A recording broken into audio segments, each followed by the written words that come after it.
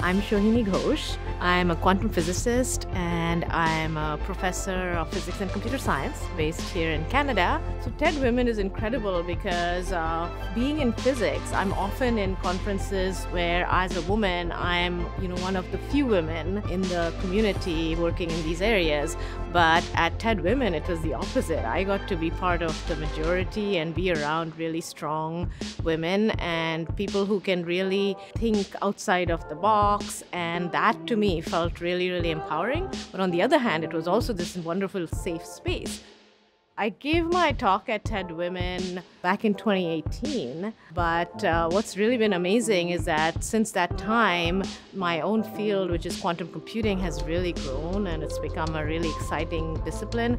And my talk really gave me a platform to bring that work to this big, broad audience across industry and society. And I've worked with artists and change makers from very unexpected areas that have helped me expand my work in many different ways, and that's been really exciting.